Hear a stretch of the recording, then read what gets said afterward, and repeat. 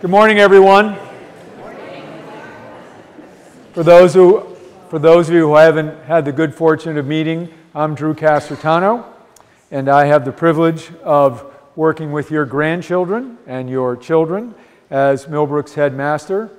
My longtime colleague, Bob Anthony, who was in the back, coined Grandparents' Day the happiest day in the school year. It is. And as if on cue, the sun has come out. So we are thrilled to see you. This is a great turn. Just come on in and sit down. Now, if you were your grandchildren, you would get a real scowl from me. You went to a class, I understand that. How'd you do? Okay. I'll come back to you. I want to give you a quick update on school, tell you a little bit about this place where you are, and then actually what I really want to talk about are your children, not your grandchildren. We've had an outstanding start to the school year. We are very full as a school. We're fortunate that our admissions are outstanding. We're supposed to be a school of 310. We're more like a school of 320, but we figured that all out. And the energy is terrific, the attitude is great, and so we're off. We're off for Millbrook. We've been a little wet, like all of you. It's been a little soggy, but it's all good. It's all good. Some of you may know that we finished last December an $80 million capital campaign, and of that, about $50 million went into the physical plant, and so you're seeing a lot of bright and shiny new things. With a few more to come, and then the rest went into the endowment. It was supposed to be a $60 million campaign, and we zoomed by that number, thanks in large part to our leadership donors and our trustees who are so devoted to the school. So it's great. We're excited about all of that, and we're already thinking about the next thing, or the next things. More on that another time. Maybe more on that next Grandparents' Day. Let me tell you a bit about where you are. This is the Flagler Memorial Chapel. Cam Hardy, our chaplain, just walked in with her mother. Cam, wave again. Cam's back there. Cam's office is right there. There are two things that distinguish Millbrook School. Well, the first thing that distinguishes Millbrook School is our mission. That is the reason why your grandchildren are here. In a community where every student is known and needed, Millbrook School prepares its graduates for lives of meaning for college and lives of meaning and consequence by instilling the values of respect, integrity, stewardship, service, and curiosity. So if you're wondering why your grandchildren are here, that's why. And that's what we do. And one of the ways we make sure that every student is known is we meet as a school 4 times a week. On Monday morning it's here. I saw some of you peering at these pew cards. So at 8 o'clock on Monday morning, your grandchildren come rushing in and they find where they're supposed to sit. The seniors are up in the balcony and the prefects of the month are there. There are usually a bunch of kids up here have to make announcements, and so that's announcements usually. Then Tuesday, we have seated lunch with advisors. Each of us have advisees. No one has more than 6 advisees. I'm an advisor. Then Thursday night, the students dress up, and they come in here quietly, very different than when they come in for assembly, quietly. Again, the prefects, we have 12 prefects, 6 senior boys, 6 senior girls, elected by their peers to really run the school. And so they're helping to keep it quiet. There often is some music, and then a student usually gives a homily. We call them chapel talks.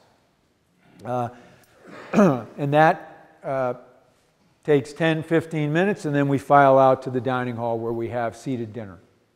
And then after that, there's actually senior faculty coffee.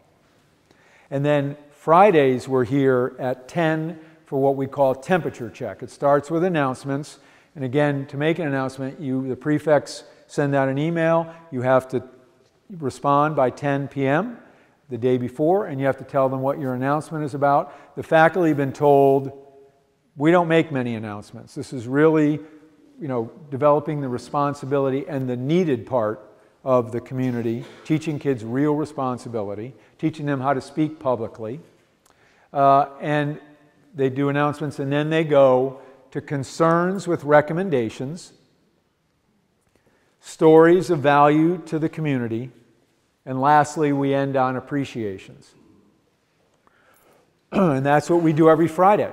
So we're here, and that's one of the ways that we make sure that our students are known and needed. I was told this morning, by the way, that the cookie jar in my office is full, which means that I'm supposed to know every student's name by now. Because if I don't, then they get a cookie.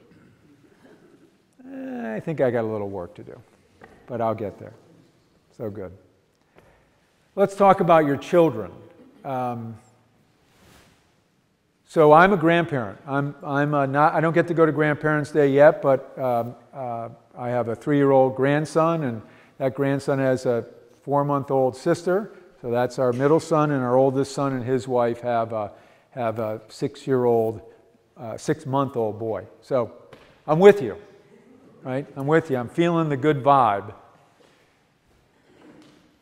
I'm worried. I feel for this generation of parents, because there are two realities that are far different than they were for you and even for me and my wife Linda. The first is this, that big business has figured out that it sells a lot of stuff if you keep parents scared. If you keep parents anxious and scared, it sells a lot of products. It sells really expensive car seats. I'm amazed at when I'm carrying my grandchildren around in these car seats that weigh about 50 pounds, and they can't get out of until they're 10, or they weigh 107 pounds, right? It sells a lot of somewhat unnecessary services, some tutoring early on, some enrichment programs. It sells a lot of medication.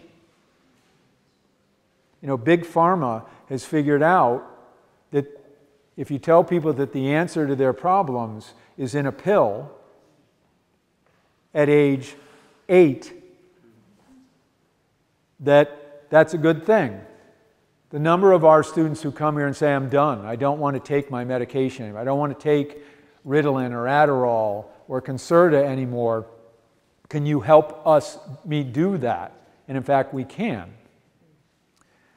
So your children are overly anxious because their children, your grandchildren, are by every statistical measure the safest and healthiest group of human beings in the history of humankind. The world remains, the world always has been, the world remains a dangerous place, a challenging place, a difficult place. But your children's anxiety gets in the way of their children's learning the skills that they need to learn to manage all those things: resilience, optimism, perseverance, empathy. So I'm here to ask for your help. One of the things I say to parents regularly is the best thing they can say to their own children, again, your grandchildren, is it'll work out. It's going to be okay. And I don't, that's been lost because frankly, they don't believe that it's going to be okay. So the second reason that you need to, and we need to show some empathy and help your children, I didn't bring it with me, is because of smartphones. So when something went wrong, I was fortunate enough to go to boarding school. My parents never went to college, and I got lucky and I went off. When something went wrong, I had no ability to tell them that anything went wrong. I think there was one phone on the entire campus, right? And that was a bad thing. That wasn't good because that really kept a distance, which we don't think is a good thing. We want to partner with parents.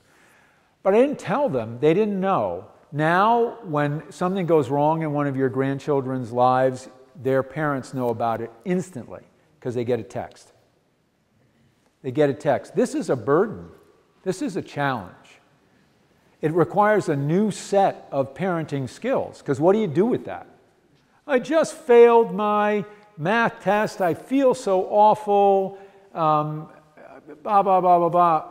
And of course, any good parent is going to want to engage with that. I'm so sorry. You do that. Then the next thing goes wrong. Again, you have another conversation. Friend does something mean and insensitive. You go down there. Student doesn't get the part in the play that she wants. You go down, you do that. So this is happening now every day, and maybe multiple times a day. And it's a trap. It's a dangerous trap when you go down what our Dean of Students, Dan Scogan, calls the rabbit hole. And you engage, this generation of parents engages with their children's emotions more than any generation. Doesn't mean you're not aware of them, you're not sensitive to them, but they engage. That's different. They start dealing with it. And one of the things that happens is they start blaming, they agree with the students blaming other people for when things don't go the way they should. That teacher's so unfair. Clearly, the coach didn't see your potential. That takes away the responsibility from the student. It also robs the student of confidence. Yeah, it's too bad. I can understand you're disappointed. Why don't you take a couple days, go talk to your advisor. Why don't you take a couple days to think about your plan? What are you going to do? I'm sure you can figure this out. I'm sure it will work out. So your kids, in some ways, have got it tough. They do, because they are being challenged in the way that, or in different ways. Certainly other generations of parents have been challenged in some profound ways, but this generation is being challenged in different ways. Your grandchildren are known as the iGen. Do you know that? Right? They're the iGen because they have never known life without an iPhone. Ever. Our three kids are 35, 33, and 28. The 35-year-old still calls on a landline, which actually annoys me because I don't even know where that phone is.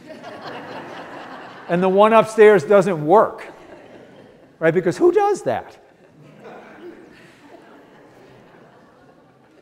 The 33-year-old emails and calls on the cell phone. The 28-year-old, nothing but texts, right? And he says, well, we talked earlier in the week. That's not talking. We texted. So these are the things that, and in response to this, we have grown. Barbara Gatsky, where are you? Barbara's right there. So everybody look at Barbara. Barbara, wave. So again, I don't know how many of you remember your high school years in this way, but I don't think when you were in high school, when I was in high school, there was something called a director of parent programs, and whose job description includes, as a major portion, parent education, helping our parents to work with us more effectively through a variety of programs, including this coming Parents' Weekend, when the country's leading authority on boys and teenage development, Michael Thompson, is going to come and spend time. You may know Michael if you ever read his book, Raising Cain, Protecting the Emotional Life of Boys. So Michael's going to come and we're going to spend time educating parents. And so the scope of our curriculum has grown pretty substantially. I'm happy to answer a couple questions. I hope that's a helpful update, as you know what's on our mind and what we do here. I'm happy to answer a question or two, and then Betty, when are we off? 10 minutes. So is there a question or two? You're recording what you just said. What we do with the recording. Very good. Thank you, because I should have said that. So the question is, what do we do with the recordings? We have a fabulous website. And almost everything that happens here of significance is on the website. So those chapel talks that I mentioned earlier, on the website. under Millbrook in Motion. Alex Pearson, who's taping me right now, is the person who makes that all happen. If you want to know what's going on, go to the website. It's all there. It's either in photos or videos or news releases. So that's where it goes. How do you control the use of cell phones, or do you even try? A great question. So that was, how do we control the use of cell phones? Yes, we do try. And as John Downs, our assistant head for advancement, coined the phrase, we are at the intersection of, John? Education and legislation. So our real goal is to educate for appropriate use, but we also legislate. We say you can't do this, you can't do that. So this is a cell-free zone. When you walk in the chapel, no, for a school, for a required event, no phone. Formal dinner, no phone.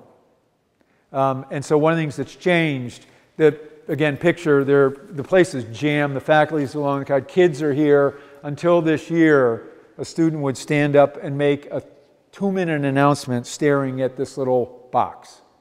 And so we've ended that. Announcements are a lot better. Speakers are engaging with their audience. We also did a significant study, and we found, and it'll be interesting to see how rapidly this changes. Our 5th and 6th formers, our 11th and 12th graders, do actually use their phones for academic purposes. The 3rd and 4th formers, the 9th and 10th graders, never. It is purely for social activity. So the 3rd and 4th formers put their phones in what look like little shoe holders that hang in the dorm, and their room number is on it. So when they walk into study hall at 5 of 8, they take their phone and they put it where it goes. In the upper class, they can do that. Upper class dorms, they can do it as well, but it is required for 3rd and 4th formers. And then, so that's the legislation part. The education part is just a lot of conversation about and a lot of education about the downsides of social media and being able to post something the minute you feel it or see it. Sadly, we had to dismiss a boy the day before school started because of something he posted in response to nothing that happened here at school. And it was a disappointment for him and a hard moment for him, but then he made it known to a lot of people in a way that was really inappropriate for a Millbrook student. And fortunately, his peers saw it and brought it to us, and we had a conversation, and he indeed did it. So that's a form of education, that's a tough form of education. Did you discontinue the football program? Say it again? Did you discontinue the football program? Did we discontinue the football program? We've actually added the football program. So, I don't see anything on the football doesn't play on Wednesdays. So they have their first game down in New Jersey later on Saturday. So Millbrook did away with football I think the last team was 1977. And 3 years ago, we started with a group of other schools, 8-player football. So there are obviously 8 players on a side. It's a somewhat different game, and it's interesting. Schools are joining us. There were 4 of us originally. Now there are 6, and there are 2 more who want to do it next year. So this seems to be a good thing. Yep. In the future, would it be possible to have all the sporting events here on Grandparents' Day rather than? We are trying that. So the question is, can we have all the sporting events here? Athletic scheduling is more complicated than the meetings going on at the UN today. It really is. And you have to do it 5 years in advance, but we try to do that. And it would be great if we can. And if we can do anything to assist you in getting to the away games, if you need directions or you need help, let us know. Let Barbara know, and we can get you directions. But that's a great suggestion, and it's something we're going to try to do. But I will say, it's hard. Yep? I noticed you were using technology in classrooms. How do you deliver your curriculum? Because I do that for my company. it's virtual, it's a variety of methods. How are you doing that with your students as opposed to just instruct their student? Oh, that's a really good question. So basically, what's the method of teaching? What's our pedagogy? And as you suggest by your very good question, it's in multiple modalities. So what it is, it's a student-centered classroom first and foremost, where we meet students where they are. We have some honors classes that may have 18 or 19 students, but the average class size is 13. And so they're very small classes. Again, every student is known. So there will be, and look at classrooms, and you'll see the furniture is designed in different ways. So there'll be stools often around. So there is essentially no lecture. It would be the Socratic method sometimes, so class conversation, the Harkness method where it's going back and forth. There'll be a lot of group work. There'll be a lot of student presentation. And in the sciences, it's even more sophisticated with that, with some mathematical approaches, some narrative approaches to solve the same problem. So it requires a level of sophistication on the part of the faculty and a level of professional development on the school's part to support that that's substantial. In terms of technology, everything, the students can get everything, all their assignments, they submit all their assignments either online or through our website. They can get in the back end of the website. Mark? Of all the recent revelations from private schools, the St. Paul's and other schools, how have they impacted your job? So the question is the very sad and troubling revelations of sexual abuse and sexual misconduct at boarding schools and actually across, it seems, all. I listened this morning to nothing but Bill Cosby and Brian Kavanaugh, or Brett Kavanaugh. Brett. I think those revelations have affected my job significantly and affected how we do things. We do boundaries education now in really important ways. And we've changed the way we behave. So here's a good example. One of my senior advisees is a girl. She texted me and said, she was deciding on a course change. My wife was away. I was in polling house, the head's house, alone. She said, I'll come over at 8 o'clock at night. I said, no, I'll meet you in your dorm. All right, so our behaviors have had to change significantly. The safety and the well-being of our students is our top priority to the point where it's multiple levels above everything else. So we educate, we do terrific boundaries training, we talk about scenarios, how we'll handle things. So it's changed, I think, in really healthy ways how we behave. Fortunately, all those reports are from mostly the 80s and earlier. So, and we had a case here in 1982. We dealt with it. We did a comprehensive investigation about every year of the school's existence and have handled it, and it appears that the situation is open and closed. I'm actually proud, I would say, that the graduate who came forward is now a good friend and comes to alumni events. So I consider that a success for her and for the school. Okay, I think you have to move on. It's great to see you. Thank you very much for coming. We love it.